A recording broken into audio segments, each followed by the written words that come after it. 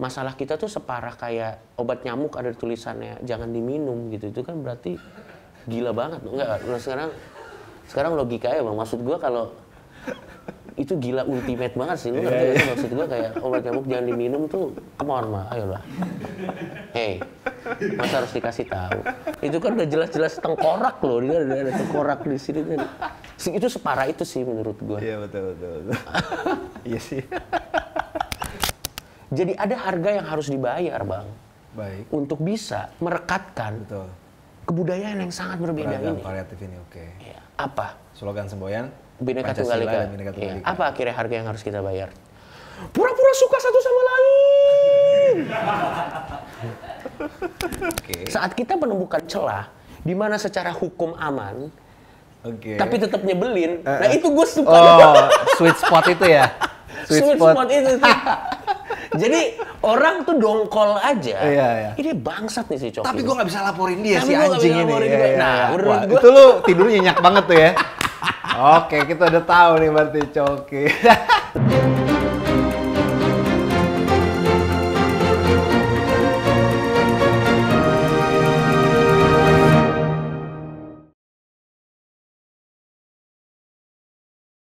Selamat siang, ketemu lagi di Meeting Politician with me, Rian Ernest. Kita kedatangan teman lama yang tidak ketemu sejak di penjara, musuh masyarakat, Coki Pardede.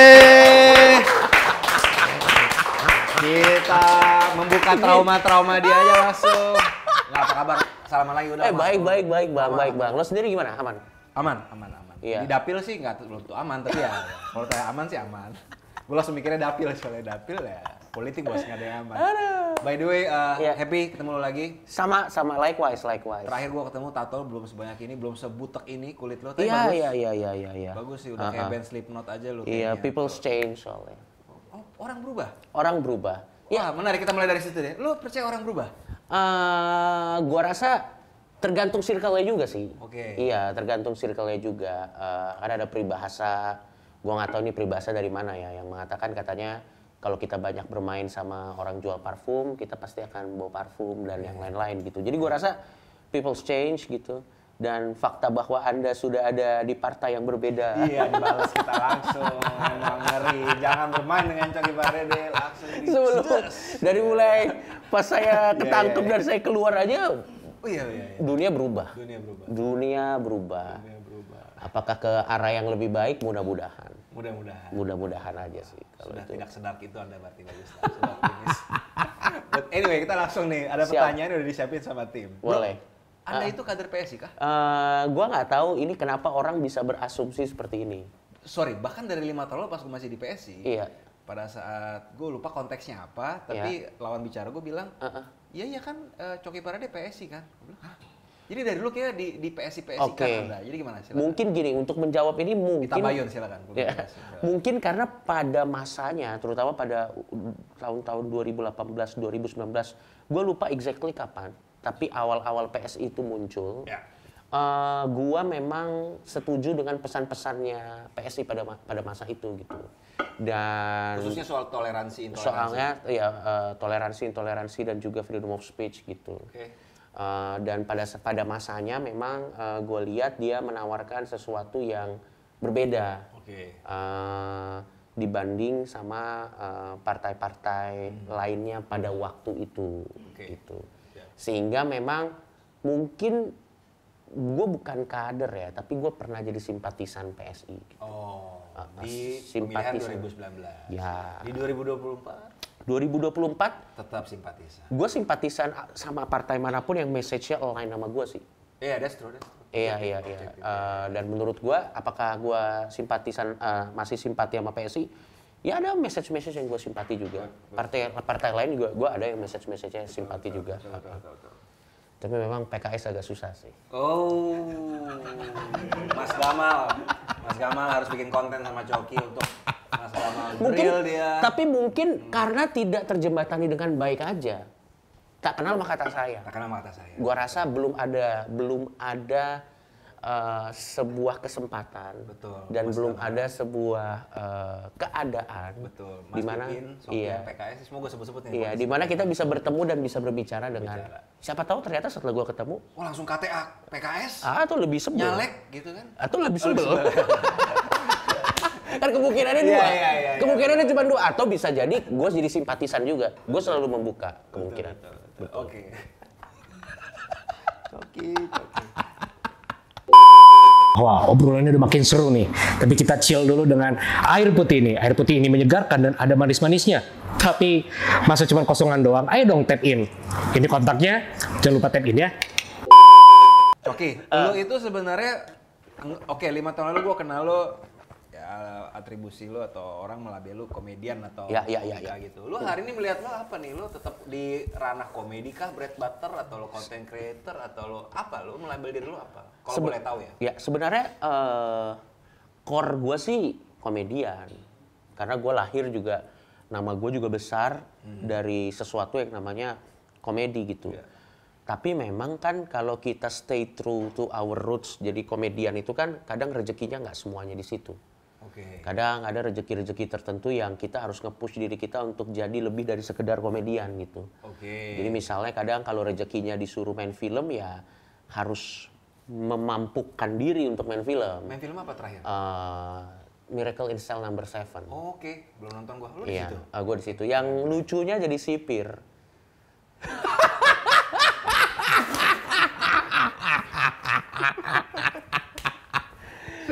Serius, gue di situ jadi sipir. Ini pasca atau sebelum. Jadi ternyata memang jinx sebenarnya. Iya, jadi ternyata begitu gue masuk kayak oh gini bener juga ya gitu. Jadi nggak terlalu gimana. Sumpah keren. Tapi untungnya filmnya dapat apresiasi yang bagus. Sangat. Dapat apresiasi yang bagus gitu. Ini kalau nggak salah remake dari film negara Korea ya? Iya. Sutradaranya Mas Hanung waktu itu. Betul. Terus kalau misalnya rezekinya disuruh jadi influencer, ya gue jadi influencer. Gitu. Tapi core gue sih komedian. Jadi mungkin ngerti. Konten kreator mungkin nggak tahu lah. Konten kreator lah ya. Iya. Oke. Tapi sekarang gue balik soal komedi dulu deh. Arti your core gitu ya. Lu kenapa sih mau jadi komedian, memilih profesi as a comedian?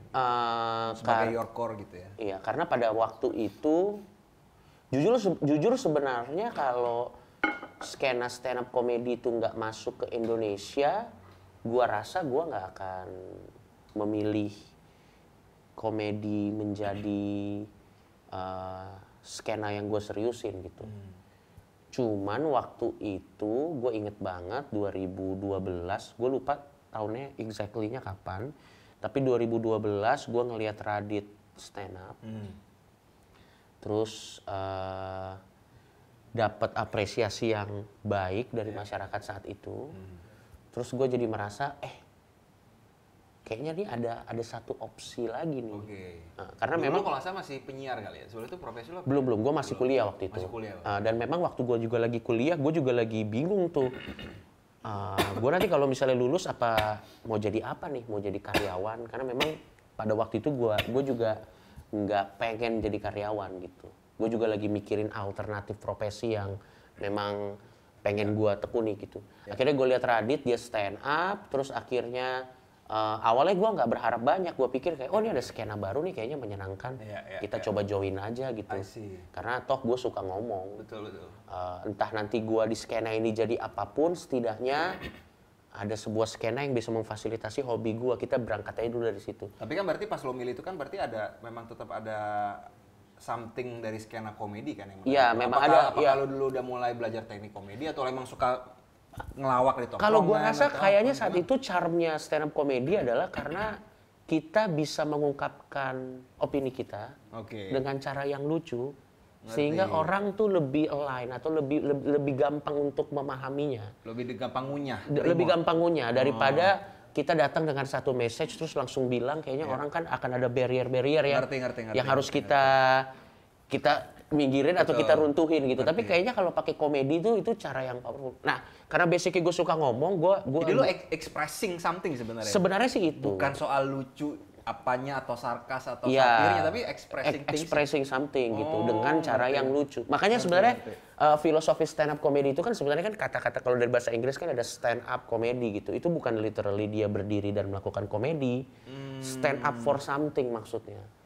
Anjir, gue baru tahu deh. Itu gitu dia. Ya, filosofi. Make sense. Makanya kan stand up comedy. Jadi stand up tuh ya memang artinya itu dualisme makna. Stand up memang dia dilakukan kita sambil berdiri, tapi sebenarnya makanya kan stand up comedian tuh punya point of view yang beda-beda dari mulai yang paling konservatif sampai yang paling progresif. Di Amerika Serikat contohnya kan kita bisa lihat gitu. Yang paling konservatif siapa, yang paling progresif siapa? Atau Indonesia mungkin orang bisa ada nggak di Indonesia? Kalau di Indonesia di Amerika aja lebih gampang. Oh gitu, kenapa? Di Indonesia soalnya teman-teman ya kan opini bos, kan lo boleh dong. Kalau di Amerika tuh misalnya ada yang cukup konservatif, mungkin Dave Chappelle lumayan konservatif. Konservatif sebenarnya. Lumayan dia. Yang paling progresif mungkin siapa ya, susah nih kalau kita ngomong progresif sih. Gila-gilaan gitu ya. Susah sih, tapi relatif banyak. Case-nya Saturday Night Live. Oke. Itu rata-rata lebih progresif gitu. Nah, ini tapi ini menurut gua ya. Dan jadi menarik aja stand up comedy, makanya gue drawn ke stand up comedy. Pada saat itu gue jalanin dan ternyata industrinya bagus. Dan gue cukup beruntung bisa akhirnya memilih kayaknya ini industri yang gue jalanin gitu.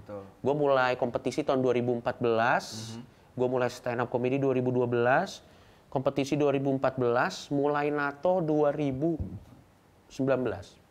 NATO tuh kenapa gue harus cerita mengenai NATO? Karena NATO as in tato. Okay. Kenapa gue harus cerita tentang tato? Karena waktu gue pertama kali kompetisi 2014 masuk TV, gue tuh masih merasa ini fana. Ini tuh skena fase doang. Kayak nanti kita habis naik musiman. Sehingga kalau buat tato, nanti gue belum tentu dapat kerja kalau ini semua berakhir gitu. Ngerti kan maksud gue kan? Makanya gue dari mulai 2014 pertama kali gue masuk TV, gue perlu waktu sekitar 15, 16, 17, 18, 19, 5 tahun untuk memastikan dan gue yakin bahwa kayak gue bisa hidup. Iya, gue bisa hidup di sini nih. Baru lu NATO. Baru gue NATO. Berarti lu sebenarnya orang kan menganggap Coki kesannya kan ngomong seenaknya apa, atau sebenarnya tuh lu cukup kalkulatif dong bos sebenarnya. Iya, paling tidak untuk diri saya sendiri ya. Iya, ya apa kan emang dari diri sendiri Pak. Masa mikirin tetangga apa temen. Kalau untuk orang lain memang saya akui agak lemah memang. Dan memang harus belajar lagi supaya kita bisa jadi lebih baik secara manusia. Tapi kalau untuk diri sendiri memang pada saat itu 2019 saat gue ngerasa kayaknya skenanya oke dan kayaknya paling tidak gue bisa hidup dari sini deh. Baru gue yakin gue NATO banyak gitu. Ini interaksi gue sama Coki tuh gue teringat di sebuah tempat gue nonton lo stand up dan kayaknya lo tuh dark jokes ya, for dark comedy gitu. Nggak tahu apa kalau sekarang masih seperti itu, tapi gue tuh ingat banget di kepala gue lo tuh dark gitu. Lu menertawakan hal yang wah anjir sih gue gitu kan. Nah jadi pertanyaan gue gini nih, ada nggak sih hal yang lu nggak bisa ketawain gitu, lu nggak bisa melihat angle anything untuk bikin jadi bercandaan tertawaan gitu? Nah ini pertanyaan yang sangat menarik sekali nih. Sebenarnya mungkin pertanyaannya kalau dirubah sama kayak gini, batas komedi itu apa sebenarnya? Interesting. Iya. Apa sih batas komedi? Sebenarnya kalau kita mau berbicara komedinya itu sendiri, dia tuh netral bang sebenarnya. Komedi itu netral. Komedi adalah tools yang dipakai untuk menyampaikan sebuah pesan. Tapi pisau itu netral gitu ya. Tapi komedinya sendiri dia netral. Komedi itu secara in nutshell, secara simplifikasi paling simpel, itu adalah kumpulan dari banyak rumus-rumus komedi aja sebenarnya. Kayak ada setup, ada punchline, jadilah komedi gitu. Jadi sebenarnya komedinya itu tuh netral dan komedi ini cuma dipakai untuk tools untuk menyampaikan apa yang ingin kita sampaikan. Nah, berarti sebenarnya batas komedi itu adalah ya nyali si pembuat komedinya itu sendiri. Ngerti. Gitu. Dan itu beda-beda setiap orang, Bang. Betul. Ada orang yang merasa nyaman, misalnya nyalinya 80, materi beat dia 80 gitu. Kalau nyalinya dia 60, ya materi dia, keberaniannya mungkin 60 dan nggak ada yang salah. Betul. Sehingga sebenarnya jadi salah atau jadi kurang tepat saat kita memaksakan standar apa yang boleh dan tidak menurut kita secara umum. Ya itu udah perdebatan lah tentang itu. Tapi sebenarnya itu susah juga karena setiap orang tuh punya point of view beda-beda. Jadi balik lagi, kita tuh seorang komedian tuh sebelum mengeluarkan jokes tinggal mikir dua aja. Satu, punya energi dan nyalinya nggak? Betul. Untuk menyelesaikan buntut-buntut yang muncul, yang berpotensi muncul dari jokes ini. Betul. Kalau punya energi dan nyalinya, by all means silakan. Itu yang pertama. Interesting. Terus yang kedua, ini kalkulasi. Jadi sekali lagi, sebenarnya ini manusia kalkulasi. Betul. Terus yang kedua, saat kita ngeluarin jokes itu, siapin aja mitigasinya gitu. Dan kadang saat kita sudah terlalu larut dalam dunia jokes, kadang tuh jokes itu tuh ibarat berselancar aja Bang, berselancar. Ada satu momen di mana momen ini tidak akan terulang. Sehingga insting kita sebagai seorang stand up comedian pasti akan bilang ini saatnya gue bercandain ini. Betul. Ambil atau enggak? Ambil atau enggak? Ya terlepas resikonya. Betul. Kan kereta lagi lewat nih. Iya. Naik gaya. Nah, kadang kesalahan orang-orang saat melihat stand up comedian adalah mereka pakai kacamata komedi itu ada batas moralnya. Interesting. Jadi ada gimana menarik. Ini mulai nih kita. Gini. Sama dia tuh cerita apa menarik. Iya, jadi yang bikin banyak orang tersinggung saat nonton komedi adalah karena banyak orang yang which is nggak salah juga. Ya, orang beda-beda. Beda-beda, it's okay. By all means silakan. Tapi banyak orang saat nonton komedi pakai kacamata bahwa komedi itu dibatasi oleh batasan moral. Padahal sebenarnya ada pagar-pagar. Padahal sebenarnya kalau kita ngomong komedi secara purisnya nggak ada. Dan betul. Dan apa namanya? Dan kadang saat ada stand up comedian itu mengeluarkan jokes yang buat kita sangat menyinggung, itu bukan berarti semata-mata si stand up komediannya itu memang ingin menyinggung. Baik. Tidak. Apa dong kira-kira? Nah, kemungkinan besar ada momen yang cuman bisa lucu jokesnya kalau diomongin di momen itu. Dan ibarat perselancar, dia lihat ombaknya baru muncul sekarang nih. Kalau ombaknya nggak dia naikin, nanti dia nyesel. Jadi entah di dalam ombak itu ada ikan hiu kayak ada batu karang kayak, gua ngomong aja dulu, nanti kena masalahnya belakangan. Oh gitu. Makanya kalau kita udah memahami itu saat stand up comedian atau komedian ngomong, saya tidak ada maksud untuk menyinggung orang-orang, karena itu insting komedinya aja. Ngerti. Tapi memang itu jadi problematik saat kita semua tidak punya pemahaman yang sama tentang apa itu komedi. Betul. Dengan lo cerita gini aja, gue baru bisa masuk dalam alam pikir seorang komedian. Betul. Tapi kan tanpa denger ini kan jadi orang awam, apalagi kan kayak, kok lancang banget sih ngomong di panggung gitu kan gitu, Bos. Betul. Karena kadang dan terlepas dari komedi itu sendiri, Bang ya. Kalau misalnya kita jadi harus memperhatikan apa yang penting buat orang. Iya. Capek kali ya. Capek banget. Karena gua secara pribadi aja hal yang penting buat gua ada 10. Misalnya. Lo mungkin ada 5. Mungkin. Total orang di Indonesia ada hampir 300 juta. Kita bulutinnya 300 juta. Gua ada 10, lo 5, satu orang 10, 5. Ada berapa ratus juta hal yang nggak boleh kita omongin. Asli. By the end of the day kita jadi diem belum. Betul. Bisu deh semua. Susah juga kalau kita nggak mau tersinggung. Mau itu komedi atau enggak ya. Betul. Jadi emang tiket yang harus kita bayar kalau di populasi yang sebanyak ini ya ketersinggungan emang. Mau gimana lagi? Jangan-jangan masalah terbesar bangsa Indonesia hari ini apakah soal mudah tersinggung kah? Apa sih masalah bahasa Indonesia? Apakah gua rasa menurut seorang Coki yang lo sering alami sehari-hari. Yes, gua rasa ketersinggungan itu adalah natural sih. Kalau Panji itu selalu bilang, Bang Panji itu selalu bilang ketersinggungan itu adalah refleks. Kayak refleks natural diri kita gitu. Tapi gua rasa yang bikin mengekspresikan ketersinggungannya kurang. Nah ini faktornya banyak. Pendidikannya juga kurang.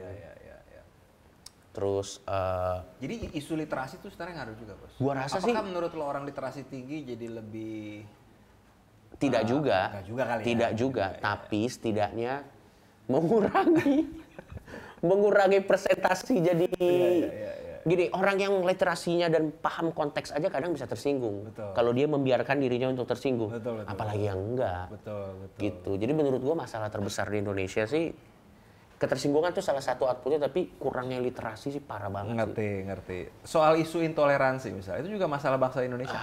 Itu juga masalah bangsa Indonesia gitu. Maksud gua kita tuh masalah kita tuh separah kayak obat nyamuk ada tulisannya jangan diminum gitu. Itu kan berarti gila banget. Enggak, sekarang logikanya Bang. Maksud gua kalau itu gila ultimate banget sih. Lu ngerti gak sih maksud gua kayak obat nyamuk jangan diminum tuh come on mah, ayolah.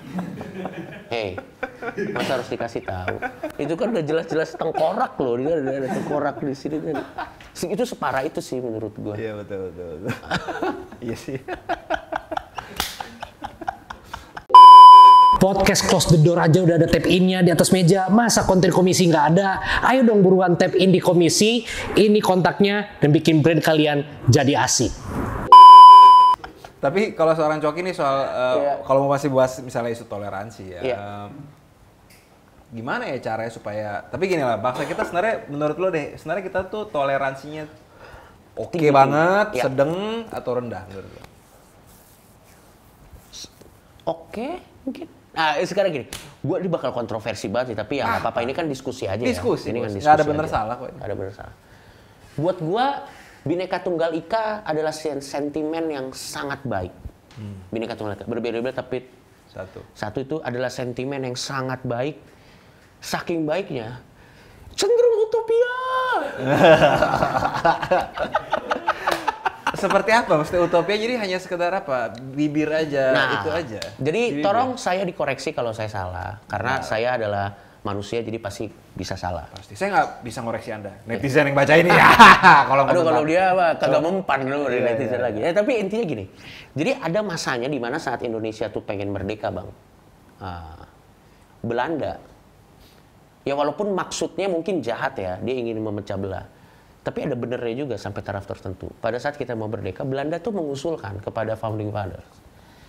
Kalau kalian memang mau bikin negara, saran saya, kalian bikin serikat. Bilangnya begitu. Why? Kenapa? Karena kalian manusia yang terlalu berbeda. Iya. Dari Aceh sampai ujung sini, kalian tuh manusia yang terlalu berbeda. Dan di saat yang bersamaan, kalau kita lihat negara-negara lain yang ada di dunia, kayaknya mungkin gue yang kurang referensi, tapi sepemahaman gue, tidak ada negara lain yang sebervariasi Indonesia. Yang bahasa daerahnya bisa sampai ribuan, kebudayaannya bisa sampai ratusan, provinsinya juga bisa banyak. Belanda pada saat itu, ya terlepas motifnya dia pengen bikin kita nggak bersatu atau enggak ya, tapi pada saat itu dia bilang, saran saya lebih baik kalian bikin negara serikat. Kenapa? Karena kalian orang ini dan orang ini terlalu berbeda. Nanti ini jadi bom waktu buat kalian. Gitu. Tapi pada saat itu dengan semangat kesatuan yang tidak salah, saya bisa kok melakukannya. Gitu. Terjadilah Republik Indonesia yang kita cintai dan gue juga cintai. Don't get me wrong, gue sangat cinta gitu. Tapi akhirnya jadi ada harga yang harus dibayar, Bang.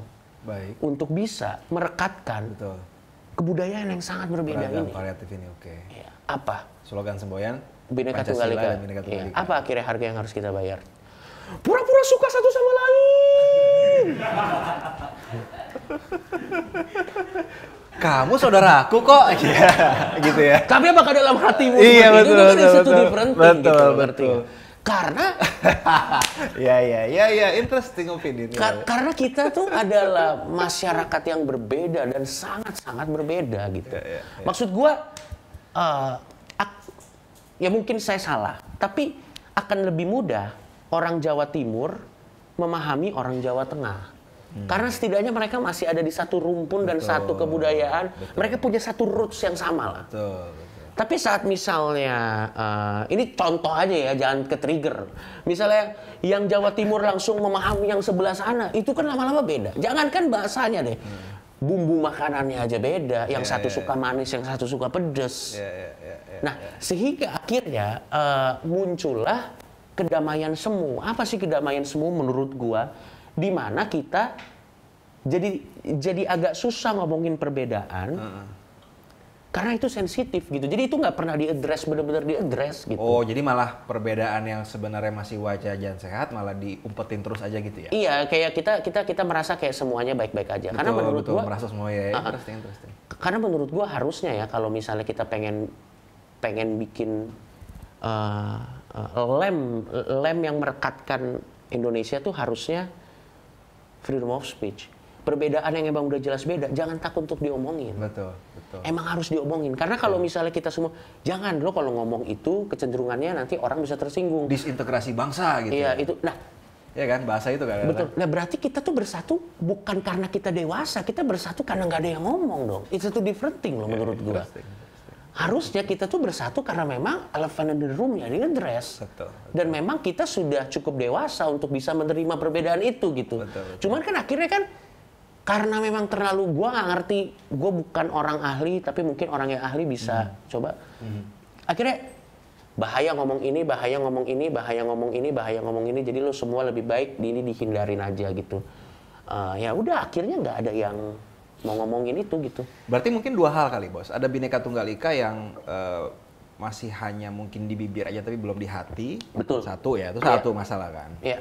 Dan kedua ya Pancasila bagus, Bhinneka Tunggal Ika bagus, tapi kan secara konsep tuh luar biasa loh, freedom of speech-nya memang dalam praktek itu ya harus kita bikin lebih wajar dan awam. Dan kita bisa berdebat semalaman tentang bagaimana caranya bisa naruh freedom of speech yang ideal di negara yang terlalu berbeda seperti Indonesia. Karena di Amerika aja freedom of speech nih juga masih jadi isu gitu. Mereka jauh lebih baik dari kita tapi belum sempurna gitu. Betul. Prancis juga betul. Gitu. Memang susah sih. Tapi di bayangan seorang Coki deh, freedom of speech yang lo membayangkan nih kalau lo bisa ketemu Doraemon gitu. Gue pengennya freedom of speech di Indonesia kayak gini. Kira-kira kayak gimana? Dulu waktu gue 5 tahun yang lalu kalau lo tanya gue. Jawaban, lo evolve berarti ya? Evolve. 5 tahun yang lalu kalau lo tanya gue, freedom of speech di pikiran gue tuh kayak gimana? Ngomong sebrutal-brutalnya. Wow. Iya. Maksudnya nggak ada rem, nggak ada barrier, pokoknya boom gitu ya? Betul. Wow, oke, menarik. Tapi sekarang saya sudah menyadari itu tidak mungkin. Oke. Karena tidak mungkin? Karena terlalu banyak yang harus terpenuhi dulu supaya itu bisa terjadi. Oke, prerequisite banyak. Betul. Itu baru bisa terjadi apabila kondisi masyarakatnya ideal. Baik. Masalahnya kan kondisi masyarakat kita masih cukup jauh dari ideal. Berarti soal kayak pemahaman di kepala, perut, segala macam itu ya harus selesai dulu ya. Betul. Ngerti. Dan akhirnya kalau lo tanya sekarang ke gua, apa sih freedom of speech menurut Coki yang sekarang? Di konteks yang belum terlalu ideal ini. Jadi apa yang menurut lo yang oke-nya nih? Freedom of speech adalah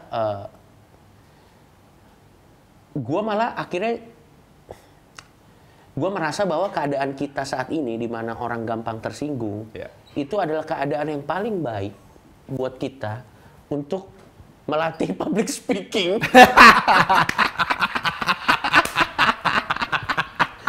Karena menurut gua saat kita tahu banyak ranjau ini ranjau si anjing ini ranjau bangsa ini ranjau gitu, misalnya orang-orang ini ranjau, kita jadi memaksa diri kita untuk belajar bagaimana caranya berbicara yang bertanggung jawab. Betul. Jadi lu merasa sekarang lebih bertanggung jawab lah, lebih belajar dari dulu, lebih bisa gitu ya. Jadi sekarang, tapi jadi nggak asik dong sebagai seorang komedian yang tadi. Nah, pada awalnya gue pikir nggak asik.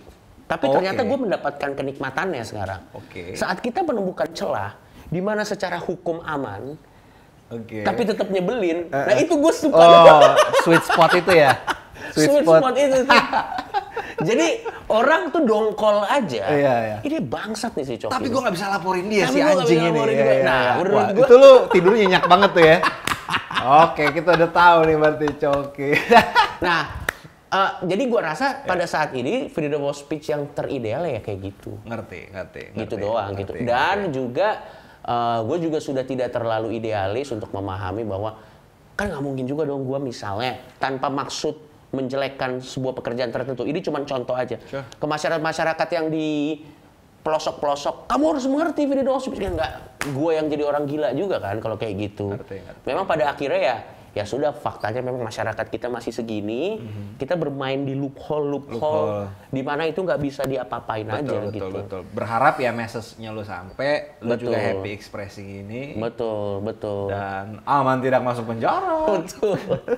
Tapi bro, jokes lo yang paling parah yang lo ingat apa sih bro dulu? Tanpa harus detail ya, nanti malah dipotong-potong netizen segala macam. Ada nggak sih kayak satu jokes lo yang kayak pas lo liat diri lo sekarang, kayaknya dulu usah kali ya gitu, ada nggak bos? Gue tuh ada premis ya, ini premis doang bukan bentuk jokes. Okay. Ini premis. Itu bukan dulu sih, malah munculnya baru sekarang premis ini. Dan ini challenge buat gue gimana craftingnya. Premis aja. Menurut gue, wah tapi ini nggak tahu ya terserah lo beritayakan atau enggak. Tapi kalau ini di bip aja. Iya. Menurut gue. Siap ya editor ya. Ya nanti terserah kalau mau di bip. Menurut gue, orang-orang yang BPJS kelas 3, ini kalau mati nggak apa-apa deh. Dark banget. Itu seorang Coki Pardede tahun berapa mengucapkan demikian? 2022 kemarin. Gue pikir nih Coki yang lama gitu. Ya Coki 2016. Coki. Nggak, soalnya logikanya gini. Oke, gimana? Let me explain. Iya, Let me explain. betul. Karena makin kesini saat resources makin sedikit, orang harus prove their worth. Iya dong. Suka atau tidak suka, sampai taraf tertentu, kamar rumah sakit seseorang menentukan worth dia ke society loh. Ya, to certain extent, ya. Bukan semata-mata, tapi to certain extent, yes. Maksudnya kemampuan membayar. Exactly. Apakah dia bayar pajak? Apakah dia memberikan iuran-iuran lain? Sehingga mungkin mereka memang harus dapat prioritas. Misalnya ada satu dokter. Terus di saat yang bersamaan ada yang super VIP, yang dari direktur apa segala macam, dan ada yang dari helikopter turun gitu. Ya, turun. Dan dia ini bertanggung jawab sama banyak sekali perusahaan yang bisa menopang ekonomi. Ya, 30 anak perusahaan. Yes. Dan di saat yang bersamaan ada orang yang ya dia ngebut-ngebut di jalan, jatuh, tabrak, terus ada di UGD. Ababil gitu. Iya, jatuh gitu. Dan dokternya cuma satu. Secara rasional kan udah jelas pilihannya yang mana. Saya tidak mau komentar. Ya, tapi kayak gitu tuh ya yang itu jadi pilihan-pilihan sulit dalam policy making. Itu pilihan sebenarnya sulit. sebagai seorang politisi, policy maker itu memang sulit. Satu ilustrasi pilihan-pilihan sulit. Dan gua tidak mengencourage untuk pilih yang mana. Gue cuma pengen nunjukin faktanya bahwa harus ada pilihan. Harus ada pilihan, dan saat pilihan itu sulit, lebih gampang buat kita untuk marah daripada naruh posisi kita di orang yang pengambil keputusan gitu. Ya. Marah tapi nggak ada solusi juga. Jadi mau yang mana gitu ya. Interesting. Ya kurang lebih kayak gitu sih. Mudah-mudahan saya ditangkap ya netizen yang budiman. Iya, nggak usah terlalu serius. It's only a jokes, come on man. It's only a jokes. Ada Ganjar Mahfud, ya, Anies Imin, Prabowo Gibran. Nah semenit lah, lo ngasih your perspektif. Lo ngeliat sosok, kita mulai dulu yang pertama kali declare siapa guys? Anies Imin, Anies Imin dulu, perspektif lo semenit.